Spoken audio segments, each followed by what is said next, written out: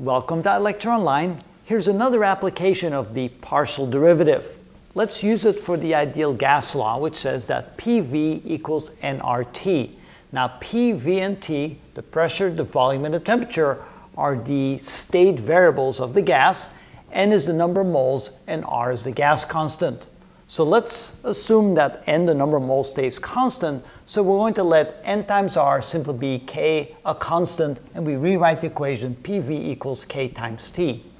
Now what we're trying to find is we're trying to find the rate of change of the pressure with respect to volume as the temperature remains constant. We're going to assume the temperature remains constant.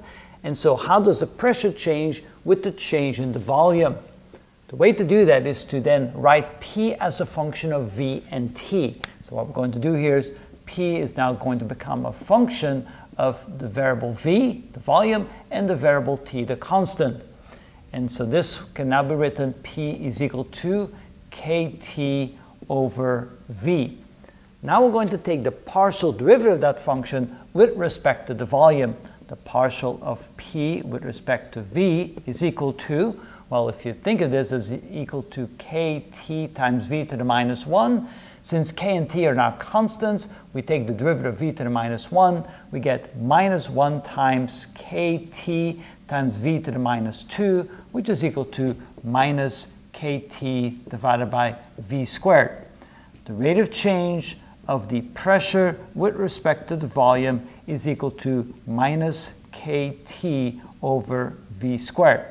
Now we can write that slightly different. We could say, well, let's write this as minus KT over V times 1 over V.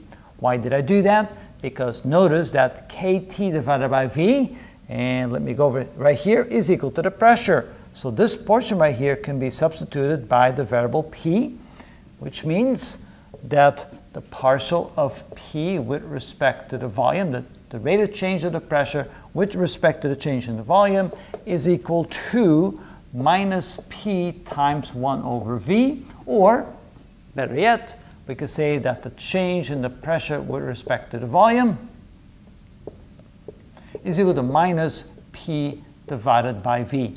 And that's how we can express that. Now, does it make sense?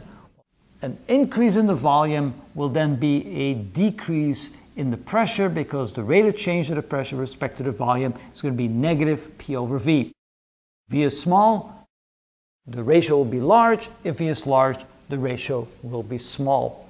And that's how we interpret the ideal gas law, and that's how we can find the rate of change of any variable in the ideal gas law using partial derivatives, just like this example. And that's how it's done.